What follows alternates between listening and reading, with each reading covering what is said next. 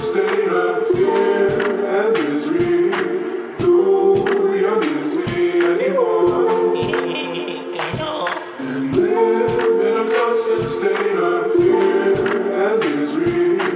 No, you're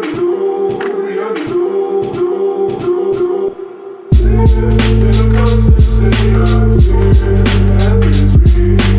No, you're listening anymore.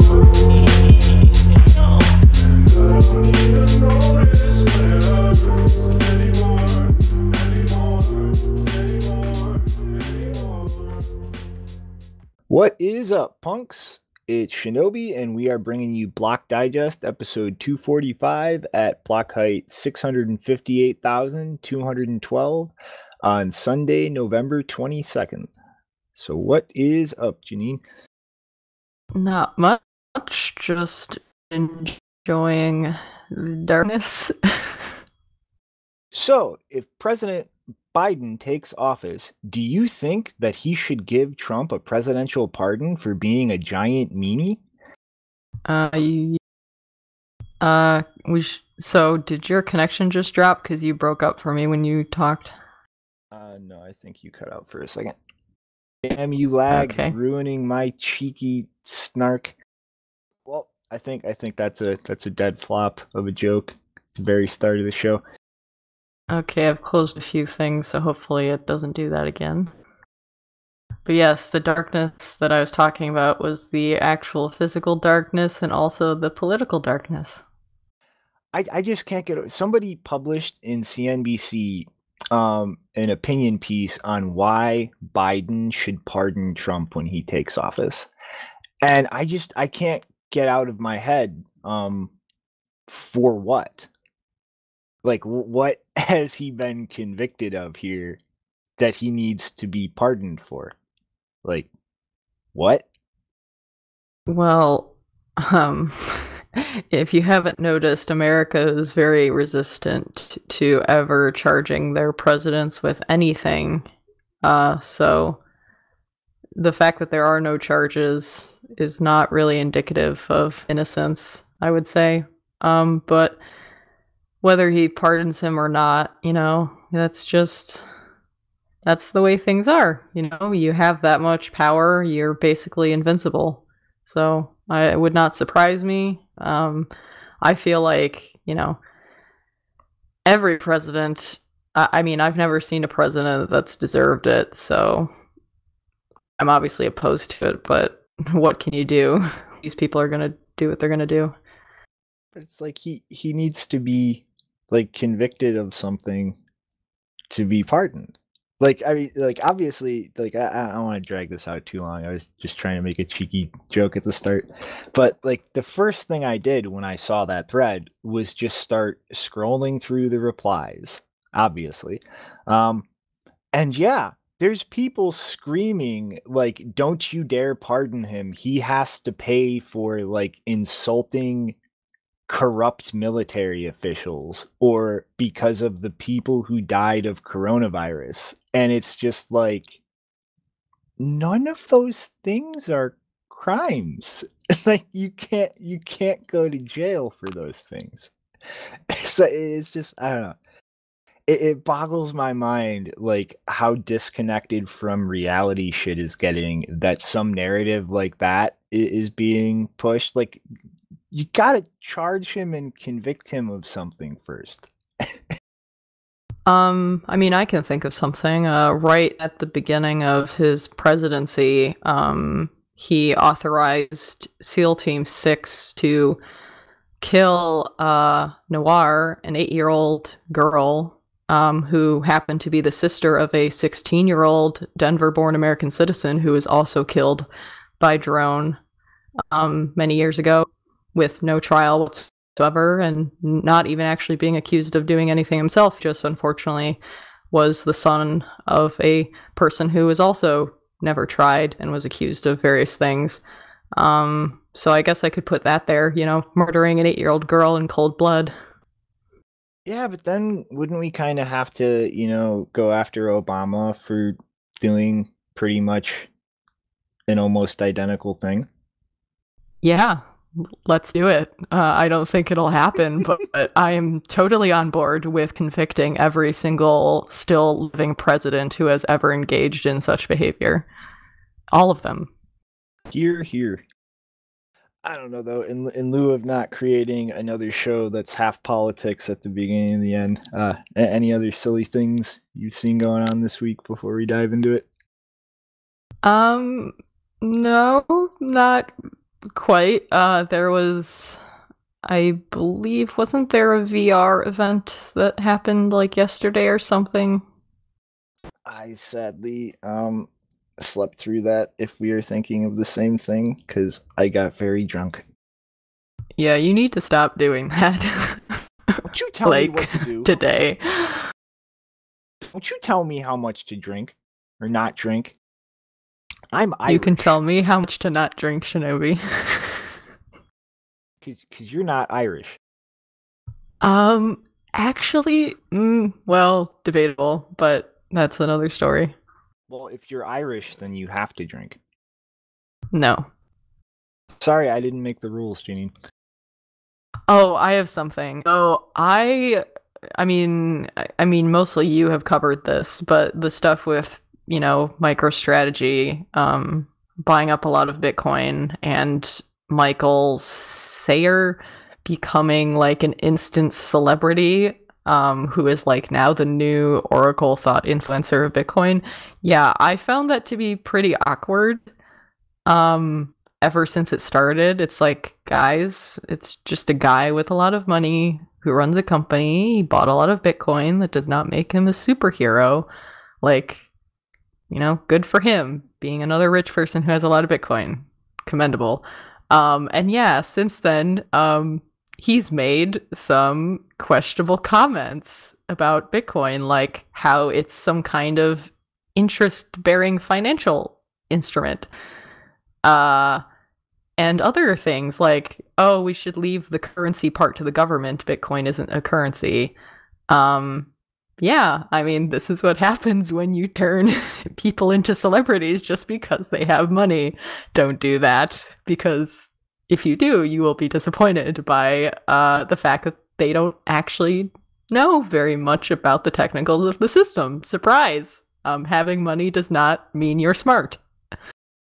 Well, in fairness, I think that with the Bitcoin is not a currency thing, I do believe in a few interviews he's clarified that he means for now, like not necessarily in the absolute sense, but yeah, I'm just gonna throw this to the front of the show.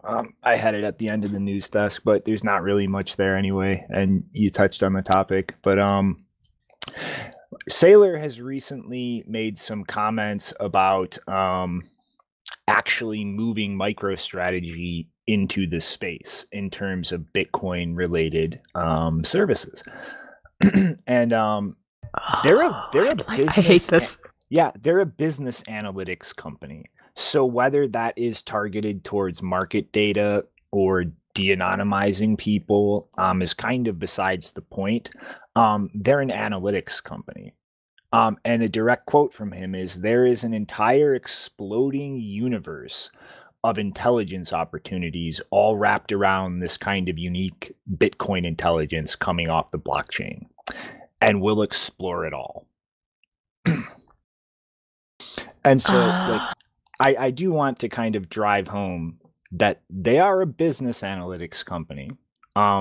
So there are many, many things they could apply that type of tooling to in terms of chain data that isn't necessarily just trying to dox people, just looking at market analysis, market data, and things like that. But I see absolutely zero universes where they get into that and do not eventually start shifting towards more conventional chain analysis services as we know them to. I mean, I just don't see that. Yeah, I mean, as far as I know, there are very few businesses doing blockchain analysis that are not doing it with either the primary purpose or at least the majority purpose being to help law enforcement. The only ones who are not doing that are the ones that actually share the analytics software with the public, where you can also use it yourself, and it's not a secret. They're not trying to hide it. They're not trying to, sell it to specific clients. They're sharing it with everyone. Those are the exception, pretty much the only exception for the most part. The rest are all trying to cater to law enforcement. So no, none of this surprises me whatsoever. Mm-hmm. And it's just like, yeah, clap, clap, clap. I mean, don't get me wrong. I am happy that people with that level of wealth are starting to get involved in this space, because, hey, that's going to make me wealthier. But, like, it boggles my mind how many people just do not grasp in their head the other implications of people like this coming into the space. They don't care about your anonymous transactability on the internet. They don't care. All they care about is the asset, the monetary asset. And think twice about whether it's going to be a net positive or negative for people like this rushing into the space, in terms of how much we can actually build to make how we want to use Bitcoin possible before all this liquidity steamrolls in here and stagnates everything. But anyway, we should probably get into the stories. Mm-hmm. So, Poolin, the mining pool, has set up taprootactivation.com. And yeah, this is really weird. So Poolin, Slushpool, BTC.com, remember they are associated with Bitmain, F2 Pool, Ant Pool themselves, and Luxor, a pool I've never heard of, all with different preferences of activation mechanism, are voicing their support for Taproot activation. And they have this whole website set up with a simple explanation of Taproot as well as soft forked activation, period. And this is just mining pools pushing to activate Taproot. I mean, like, holy shit. We have spent the last 3 years in PTSD mode because of miners fucking with things during SegWit activation. Thinking of all these convoluted new activation mechanisms that remove any influence from miners or ability to stall and upgrade. And then the next major consensus change that rolls around, it's the fucking miners that are like the first group going, let's do it. Come on, let's gauge support. Let's get it turned on. Let's do it. I mean, what the fuck? Like, I really cannot look at this and have it completely solidified in my mind that the entire reason behind the 2017 shenanigans was all Bitmain. Was all Bitmain threatening to cut miners off from equipment if they didn't stand the line with him. And it was all about ASIC boost. That's it. That was literally the entire story. There was no material factor there in terms of miners being hesitant beyond that. And yeah, here you go. The next thing, when there is no secret hack or optimization that Bitmain's cheekily using in the shadows, even Bitmain's like, let's turn it on. Let's do it. Sounds about right. I mean, I don't care. At this point, if this keeps dominoing and other pools get on board, fuck it. Push a BIP9 activation. Just fucking do it. Worst case, if this is some super fake out fuckery, then just drop a BIP 148 style client that would force them to comply and get businesses to do that. But if the miners get on board, fuck it, just drop it. Let's get going. In before the core devs try to sneak in a scaling debate because they don't feel like the code's ready yet. I mean, I don't see how it's not like it is a relatively pretty small change and has been autistically fussed over for so long at this point. Like, let's go. Come on. Let's clear this. Let's get it done so app developers and protocol developers can start building with this shit, and core devs can start looking at things like L2. But yeah, that weird twist of fate aside, what's going on in the Netherlands? Well, given that I'm not in the Netherlands and my encounters with Dutch businesses or banks has been a bit weird because the Netherlands is very strict when it comes to who is allowed to use their banks, apparently. And so Bitonic, a Netherlands-based cryptocurrency exchange, announced that they had added an additional verification measure regarding Bitcoin addresses in response to new screening requirements imposed by the Dutch Central Bank, or DNB, under their Sanctions Act, which this is going to be in my newsletter, so if you want to see what that looks like, you can find that there. But in their posts, they say, from now on, we are required to ask additional details such as the purpose with which you intend to purchase Bitcoins and what kind of wallet you use. Furthermore, we are obligated to verify that you are the legitimate owner of the given Bitcoin address by requesting you to upload a screenshot from your wallet or by signing a message. We understand that these additional measures cause nuisance for our customers, and we do not agree with the measure ourselves. Therefore, we offer the opportunity to formally object to these additional measures and the registration of this data. We will soon release a custom form intended specifically for this purpose. For the time being, you are invited to send complaints to privacy@bitonic.nl. On the same day, actually, the DNB also announced that the deadline for crypto service providers to register under the European Anti-Money Laundering Directives was November 21st, so 2 days ago. What was a bit confusing to me, and I still kind of have to figure this out, is that the English, they actually have an English version, the DNB does, for their news bulletins. And so the English version of the news bulletin said, basically, they used both the 4th and the 5th directives, the AML directives, in their in the bulletin. So they would say like the 4th anti-money laundering directive, and then they would use the acronym AMLD5, which is the 5th one, not the 4th one.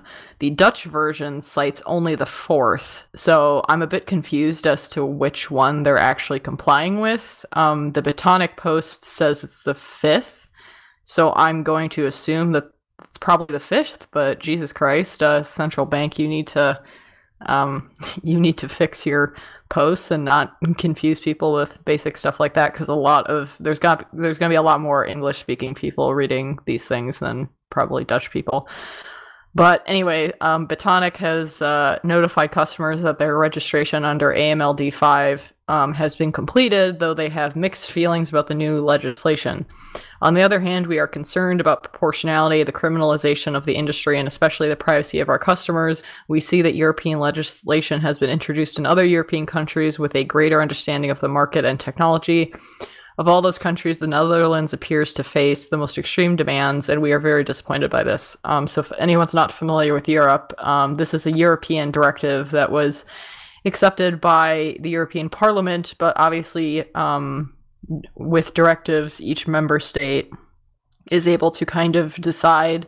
They have some leeway about how they actually comply with it and like integrate it into their own laws.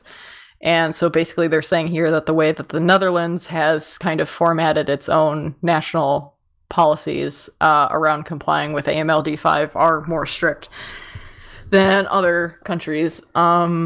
And journalist Aaron van Vertum, who is Dutch himself, he actually received a response. This is quite funny because, like, imagine, you're tweeting, you're shit posting about your central bank. Like, if you're in the US and you're an American, imagine you're shit posting about, I don't know, the Federal Reserve, and then you get a response from the Federal Reserve Twitter account. That's basically what happened here. But Aaron received a response from the DNB, and they said that they do not impose what specific procedure for verification these services must use, and then they linked to a list of suggested methods, but they are correct as far as their post seems to say. They don't say specifically what exchanges have to do or custodial services have to do in order to comply. They just give suggested methods. One of them, and I mean, they're correct that they don't impose a specific method, but their suggested methods are still like one of them is screen sharing or video conferencing at the time of logging in. So they literally, one of their suggestions is that when your customer logs in, they screen share their screen with you to, I guess, I don't know, show them logging in, which may involve sharing their password if it's not obscured, and then showing the contents of their account and wallet or something. I don't know.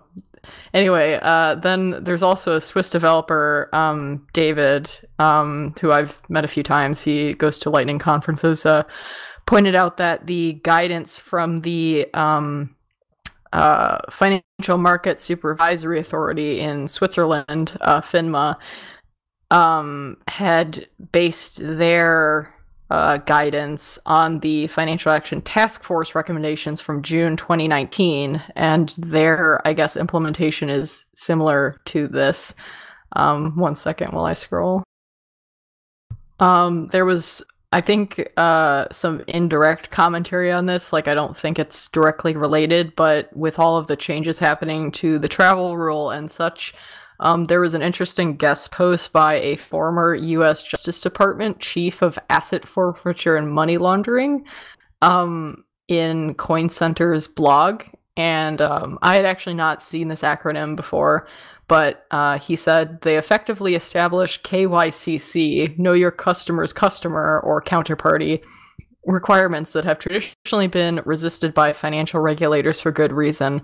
Unlike KYC requirements, which arise from a direct customer relationship, KYCC requirements unreasonably obligate non-customers to provide personally identifying information to a VASP/money services business they do not know or do business with, and whose security and privacy policies they have not evaluated, simply because they happen to transact with one of its customers. Collecting identifying information from individuals who are not customers would also prove challenging for VASPs and likely only limit access to legitimate customers, particularly those from financially disadvantaged communities who stand to benefit most from this technology, since illicit actors would simply employ so-called money mules or use stolen or synthetic identities to defeat the requirement, just as they do with respect to KYC requirements today. The result would be to further exclude financially marginalized populations and hinder innovation which could serve their needs without meaningfully affecting illicit financial activity. So that was quite interesting. Given that it's from a DOJ or former DOJ guy. And now we have a new acronym, KYCC, another thing to hate. And then since then there's been a small update, which is that on the 19th, when Bitonic said that they had been registered under the AMLD5 requirements, they are also or they stated that they consider the whitelisting and verification of Bitcoin addresses to be illegitimate, disproportionate, and ineffective. It provides a false sense of security, and we have implemented the measures under protest. We will put our objections on this issue. I'm having trouble speaking today. We will put our objections on this issue forward for evaluation by an independent judge so that a proper assessment of its legality and proportionality will be obtained. To be continued. So apparently they are going to, I mean, they kind of indicated that in a prior post that they were going to fight the central bank on this. They actually tried to fight them before registering, and that didn't work, so I guess they're going to continue fighting it after this. Yeah. Getting a little bit excessive with the probing finger. Yeah, what had we said before multiple times in a prior issue? Finger up the ass. Finger straight up the ass. Well, I guess And there's all there's that saying about Dutch people being so direct. but I guess want to get into a parallel thing across the pond that actually could wind up being positive in some ways. Alrighty then. Yeah, so the comptroller has proposed some new rules to guarantee fair access to financial services. And the actual proposal is pretty short and sweet, but some of the reasoning given for this is pretty interesting, actually.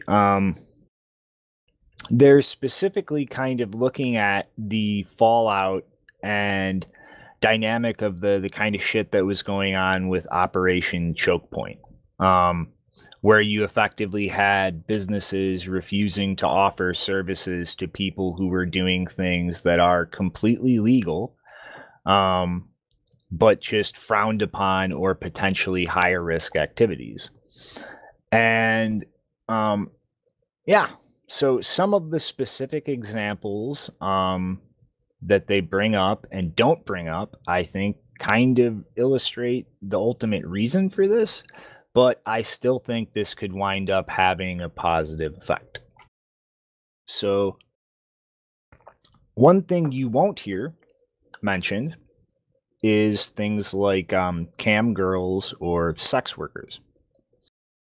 What you do see mentioned is things like independent ATM operators, oil and gas companies, even firearms companies.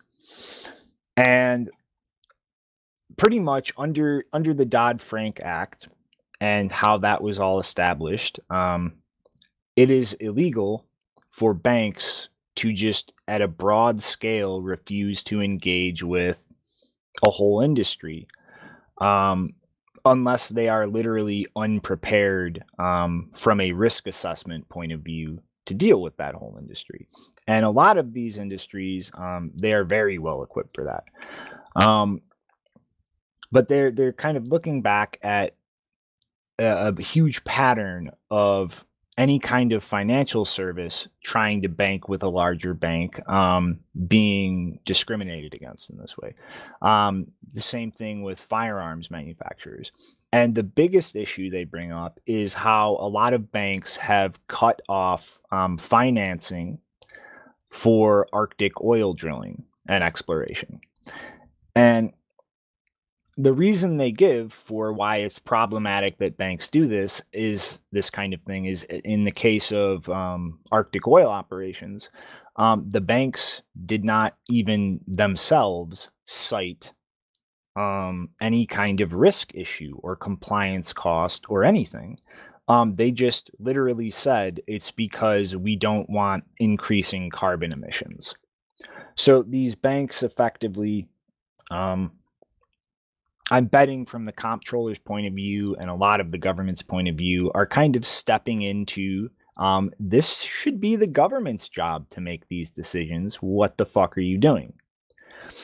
And specifically bring up how there could potentially be national security consequences of that type of just wholesale walling off, entire industries from access to financial services. Importantly, notice how all the examples are big institutions, big markets, large corporations. They're not really talking about the cam girl who can't find a bank anywhere, or the individual dealing with these types of problems.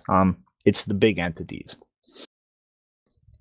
But effectively, what they want to do is establish a threshold after which you are considered the largest class of bank in the country, and effectively set a threshold of $100 billion or more in total assets under management.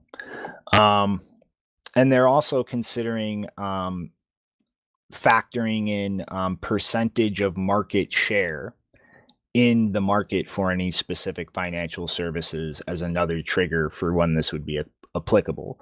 But you pretty much, if you pass any of these thresholds or meet these conditions, you are explicitly not allowed to raise the price a person has to pay to obtain an offered financial service from the bank or a competitor through indirect dynamics there, or to significantly impede a person or a person's business activities in favor of or advantage to another person. So, hey, a bank that runs ATMs refused to bank a small ATM owner. And pretty much is giving the comptroller, if this were to actually be enacted, actual enforcement authority against banks that do this. And effectively, or no, I'm sorry. Wow, brain fart. I said they're not allowed to do those things. Raising prices or significantly impede, those are conditions for being a large institution. Yeah. Long night last night. So yeah, if you are able to do that, raise prices directly or indirectly, or impede a person's activities by refusing them, as well as the thresholds in monetary terms, you are a bank subject to these kinds of restrictions, which would be you pretty much have to predetermine an objective risk assessment procedure. Apply that on an individual by individual basis. And if through that alone, that there is no argument for denying service to this person, then price their risk accordingly and offer them the service. And effectively giving the comptroller the authority to actually enforce and impose penalties on large institutions that meet these classifications. And who are found to be denying services on any other basis than a predefined risk assessment. And so, they're pretty much, if this were to be enacted, going anybody who is wholesale refusing to bank entire markets or types of services, the government is going to come in and start doing the same thing when they catch you money laundering. And it really comes down to, is this just going to be another way to extract money from banks? Or is this actually going to be applied in a way and widely enough to discourage this type of activity overall? Because, crypto companies are a big market that is traditionally dealt with this problem a lot. So aside from all the wider ways this could be a net positive for people in society, like specifically this would remove a lot of friction that crypto businesses in the US have to deal with. So yeah, I'm actually kind of shocked at everything the comptroller has done this year, and just how it's moving in a much different direction than things have trended before. Does the anti-discrimination cover journalists who expose war crimes of the US government?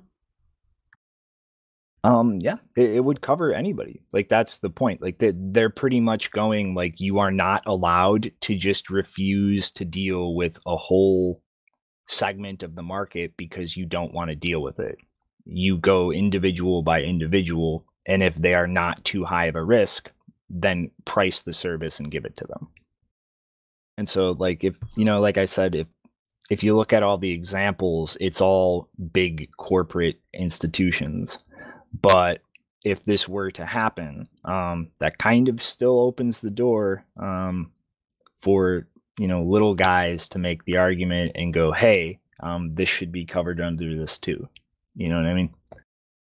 Well, I guess we'll see when the next banking blockade comes. That's how we'll know whether it truly works. Mm-hmm. And just when you think shit couldn't get weirder, it did. What did? So Circle has partnered with the U.S. government, the president in exile, John Guaido, I hope I said that right, of Venezuela, and a U.S.-based fintech company, AirTM, to use USDC to distribute aid to Venezuela in partnership with the air quote illegitimate government in exile. And yeah, so it's pretty much become impossible to deliver aid down there because any bank wiring is being blocked and seized frequently by the Maduro regime. Also, anything wired in conventionally is forced into kind of the utter delusional, disconnected from reality exchange rate to the bolivar, and not the actual price in the market. And it's been fucking with things like that. So effectively, what's going on here is when the US government seizes money that is Maduro's under the sanctions that have been put on them, they effectively are handing it over to the government in exile, who is going to Circle and minting USDC. And then that is taken and deposited at this AirTM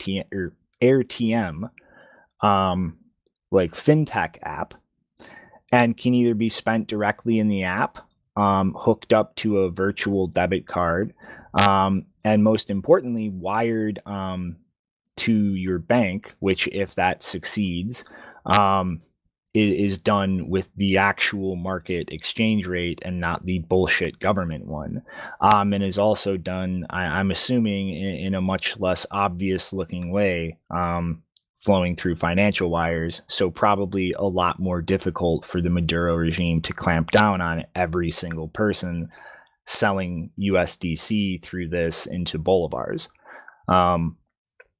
So yeah, this is really weird.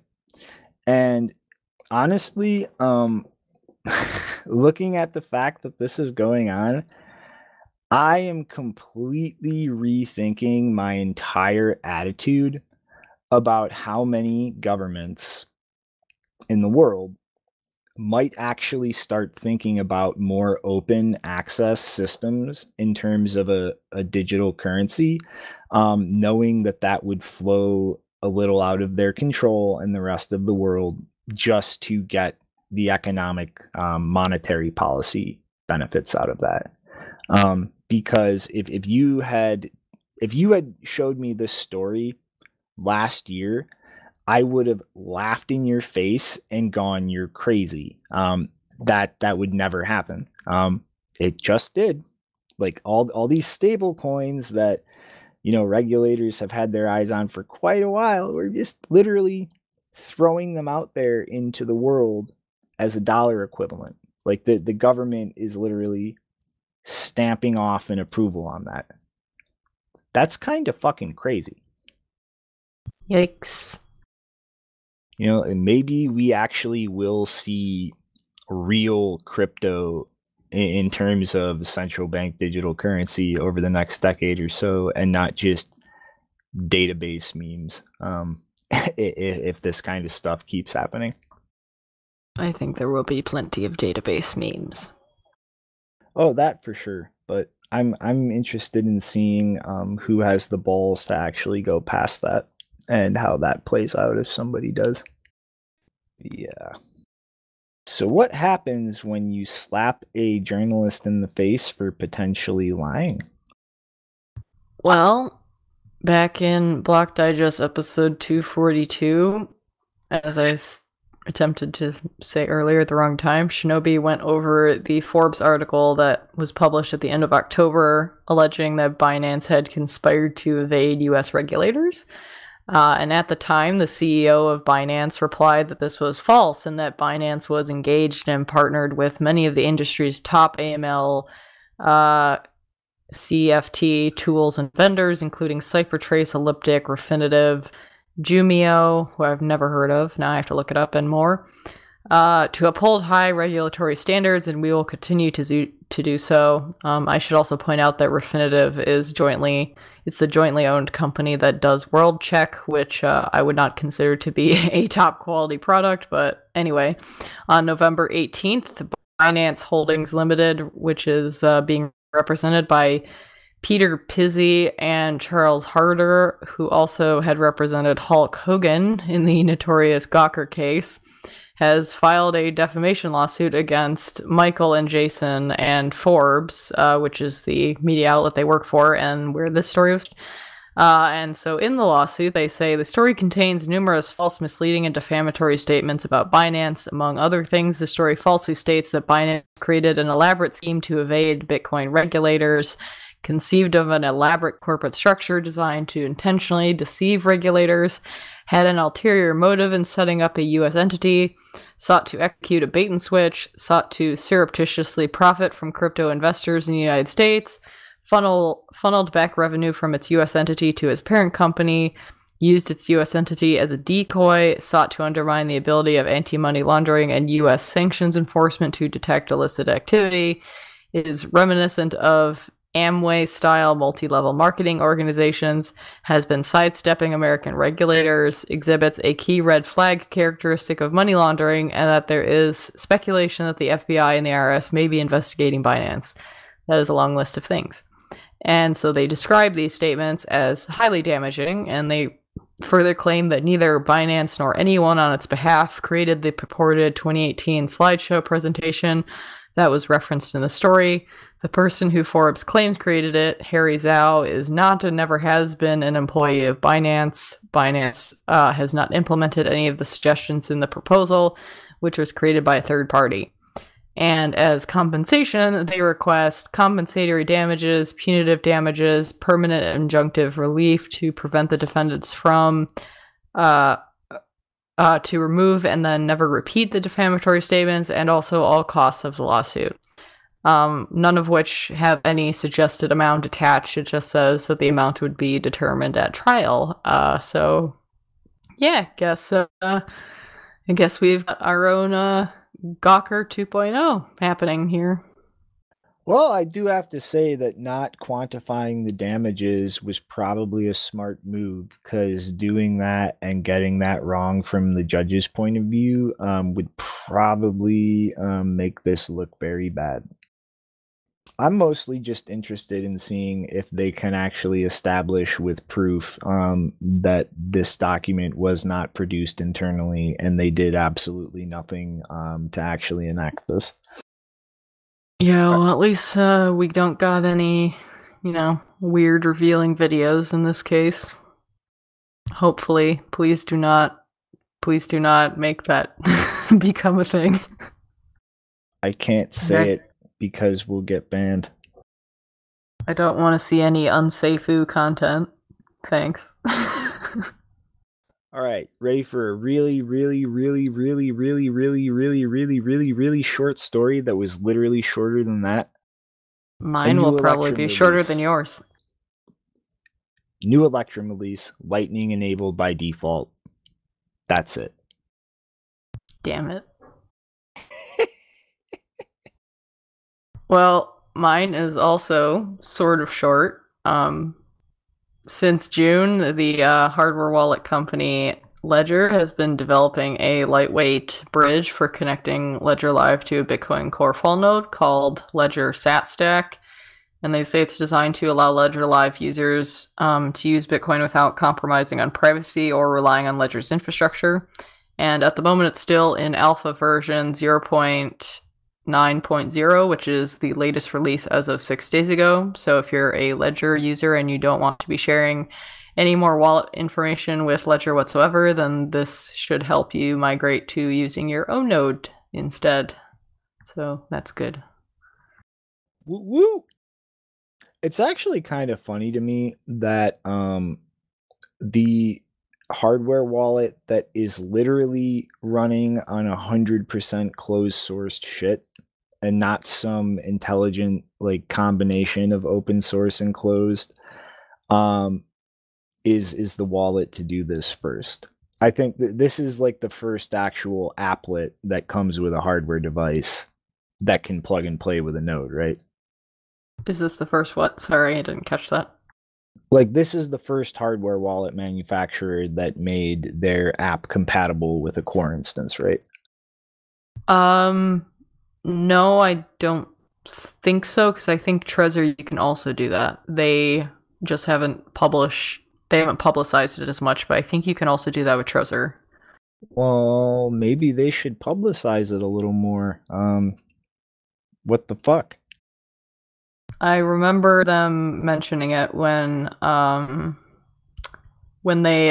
Tor update came a few weeks ago or something, when they enabled onion location and stuff like that, and made it so that you could really easily use the Trezor app, the Trezor suite with Tor. Someone also mentioned using a node, and they replied saying you could do that already. So it is possible. They just haven't really pushed it. Push it harder. Like, what the fuck? Alrighty. Shinobi needs to take a quick 10-second sprint to fill his glass of water. Yeah, so that is what it is. Blockbook, that's what I heard of when they commented. So yeah, it is a thing, Shinobi. Agua. I see. Alrighty. Are we ready for an interesting proposal from Rusty Russell? Sure. So he has proposed a new invoice flow for how you handle payments over Lightning Network. I'm going to try and keep it as high level as I can, but so pretty much how things work now, you generate an invoice, spit that out, and somebody can pay with that. So that's part of the Bolt 11 in the Lightning spec. This proposed Bolt 12 would remove the invoice as the standard way of dealing with things, potentially, and replace it with an offer, which would just be an advertisement for a node. And the entire structure of invoices, this offer, and what is a new construct called a invoice request, rather than kind of hashing things and formatting things and then ultimately signing it with a node identity key all in one go, it's pretty much a Merkle tree structure with some fake nodes in it, modeled after Taproot, and the signature is applied to the hash at the top of that Merkle tree. And so this way, you can selectively reveal subparts of an invoice without having to reveal the whole thing to prove that it's legitimate. And there's also a few new things, such as a new ephemeral key used as a proof of payment instead of the preimage of a payment itself. But effectively, the structure here would be my Lightning node posts an offer, and these can be much more like long-lived in terms of time expiries than an actual invoice. And you would take this offer data structure, verify it, and then over the Lightning Network, construct a invoice request with all of the details filled in terms of amounts, things like that. And then the node that receives that would then, over the Lightning Network, actually send you the full invoice to pay, and then the payment would be routed and completed. And in this process, the invoice request would have a new public key attached to it. And that could function as a proof to that node in the future that you are the entity that actually initiated the invoice request and probably paid it in the first place. So pretty much just in the invoice structure and how this has been reordered, you get something that payment points would give you that Hashlocks couldn't, which is a unique proof of payment that only the person who initiated the payment has. But with a hash preimage, everybody who participated in routing that payment gets the preimage at the end. So that's not unique enough to go back to the node you paid in the future and prove, hey, I'm the guy that paid you, in case you needed something like a refund. And the really interesting part is a structure of using these for recurring payments. So all of these data structures now have fields in them in order to handle recurring payments. And so the whole idea here is that using the offer to kind of initiate all of this, you can negotiate with the node like a monthly bill for something, a daily payment for something, or even take it down to seconds. But effectively, you would have a set for a whole set of recurring payments kind of negotiated where the interval of payment is established. So like a yearly thing, a monthly thing, a multi-day thing, and then a payment interval. So how often you want to have that payment recurring. And then from this point, there is recurrence windows. So pretty much, let's say you want to accept next month's payment with a margin of error. So you could specify,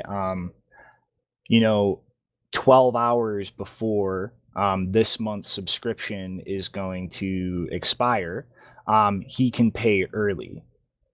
After that, the other side of that, like let's say you forget to renew your subscription, 12 hours after the previous one expired, it will still accept that as a valid payment and renew the subscription. And the key is that because of these time intervals, that node who you're paying knows when to or not accept a series in this payment. Like let's say I start a subscription with you, I open up the first month of service and make the payment. It's not going to let me 2 days into that month pay the month after that. The node would reject and not confirm that payment. So it would time out and fail. And so like the whole core of this bolt to me seems heavily geared around kind of these recurring payment type things. And I really think it's just the general structure changes of how invoicing is handled, I think could be an improvement just for regular payments potentially. But it's really nice to see an invoicing structure and the logic of how to pay subscriptions over Lightning worked out like this. Like just the considering the fact, when this month is up, do I have to like sit there at 12 midnight at exactly the dot and click the button at the right time to not have my subscription lock out? The 12-hour window on both sides. I could do that 12 hours early. I could do that 12 hours late. The payment is still honored and the subscription isn't cut off. And so it's really nice to see this.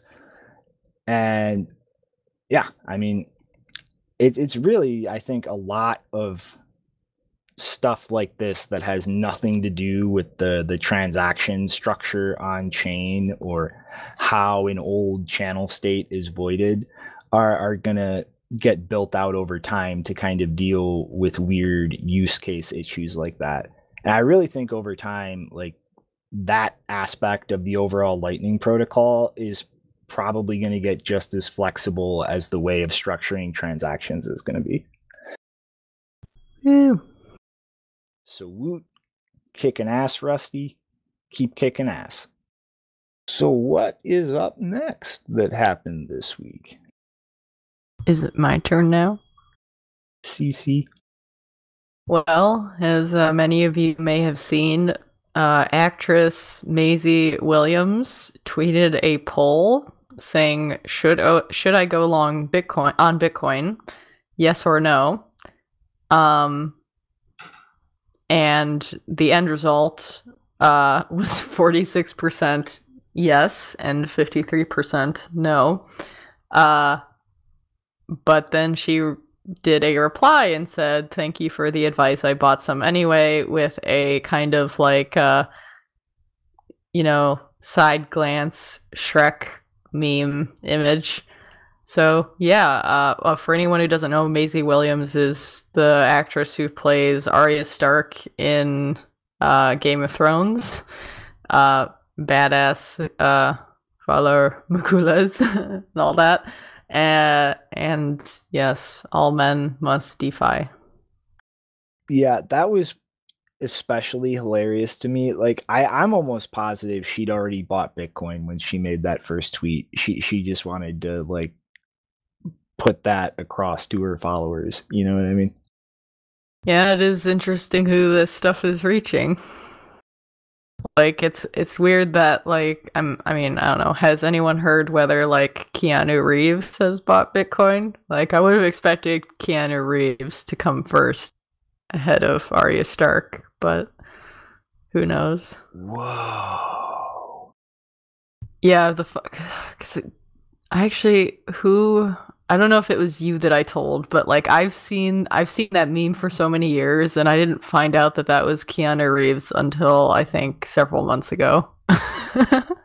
It's literally the movie that launched his career that he is known for. I still haven't seen it, so I didn't know that. And then I looked at it, and he looks very similar to someone else that I know, so I always saw that person's face, and it didn't look like Keanu Reeves enough for me to think it was him. Hey, daughters, how are you doing? I don't know, we're just dead and, in hell. Yeah, but how are you doing? Sounds about right. Oh, man. Okay, so this one, just short and sweet, but, somebody from BlackRock kind of publicly said that they could see Bitcoin mostly replacing gold, something. Gold is unwieldy. Can't just pass gold bars around like Bitcoin, something. And he did kind of preface that most accounts they're managing are not really touching Bitcoin a lot, but that is literally the biggest asset manager on the entire planet. So yeah, if Michael Saylor winds up effectively turning MicroStrategy into a company with a chain analytics subdivision, what do you think the negative side of something like BlackRock finally putting their foot in the pond is going to be? Something to mull over instead of just seeing BlackRock and then immediately getting a hard on, because you know what? There's two sides to all these coins. Yep. It's like pulling a band-aid, I guess. Let's get through this last story and end on the depressing note. Yeah, so in case you haven't heard, the deadline for the US prosecution in Julian Assange's extradition case in the UK passed recently, where they had to submit their closing statements. And I don't know if this has changed, but I'm pretty sure the defense now gets a few days to then kind of respond to the closing statements by the prosecution or to update their own statements, and then that's it. And basically we're all just waiting until January 4th or some day around then to get the decision by the judge on whether she will accept or reject the extradition request. But the scarier thing that happened in the last couple of days is that there's been reports that there's been a coronavirus outbreak in Belmarsh Prison, which is where Julian Assange is being held. And even weirder, according to various people on Twitter, I haven't seen an article on this yet, but Christine Assange, which is his mother, says that for some reason positive cases, I don't know if this is just because there are positive cases popping up in his wing, or as she says, she's saying all positive cases are sent to Julian's wing, as in they're being moved there in order to, I guess, maybe, like, that's where they decided to try and contain it.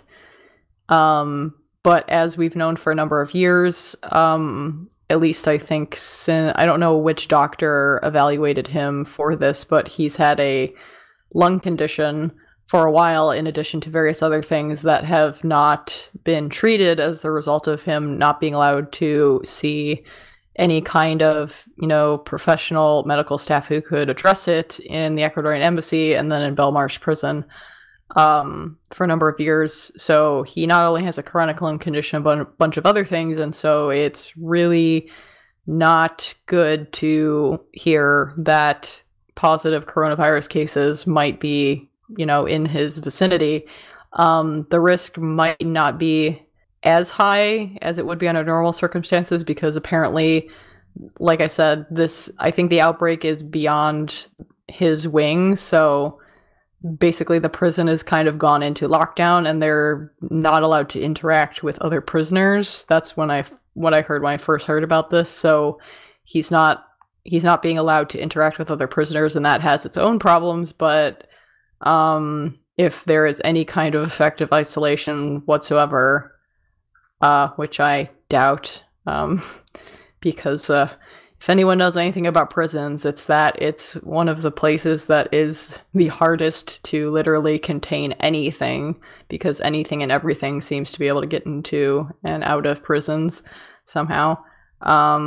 This is not a good sign, and this is why people keep saying it makes no sense to be holding someone in a maximum security prison and for the most violent criminals and terrorists in the UK, when he could have just been released on bail as a non-violent person who has not been convicted, is on remand for non-violent offenses. It makes no sense to have him in a maximum security prison when he is someone who is at high risk of, suffering the worst consequences if he catches coronavirus. So that should happen. Like, hey, give everyone a holiday break, including him, because he doesn't deserve to be in there. But I don't know if that's going to happen, because the UK is a hellhole, and I feel bad for anyone who lives there, because not only is freedom of the press a joke, you don't really want to be in the UK right now with how they're handling the situation. So this is really disturbing. Yep. Well, we have any pick-me-up, positive final thoughts to cap on the end here? Well, I saw an article a few days ago about how Telegram is a piece of shit app, although it's written in German. There's one word that translates well from German to English: catastrophe. So, yes, I don't know if that's a pick-me-up, though. I think everyone knows that Telegram is a catastrophe. All right, I'll take us out on some snark then. Apparently, just because there is a decent chance that Donald Trump has lost this election this year, all of the evidence of voter manipulation and fraud in the United States that goes back like 20 plus years to before W. Bush was fucking elected, is magically not evidence anymore. Rest assured, Janine, our voting process is the most secure, full of integrity process in the entire world. All right. Well, I don't know if that was a pick-me-up, but I actually did just think of one, which is that Oh my God, Jeremy Hammond, who has he was imprisoned as a result of being convicted for the Stratfor hack. He has been released from FCI Memphis, and he's now in a halfway house in Chicago, which is, I believe, where he originally lived and was arrested from. So Jeremy Hammond is free. That is good news. That's my boy. All right. On that note, folks, we will catch you later, punks. Adios. Bye.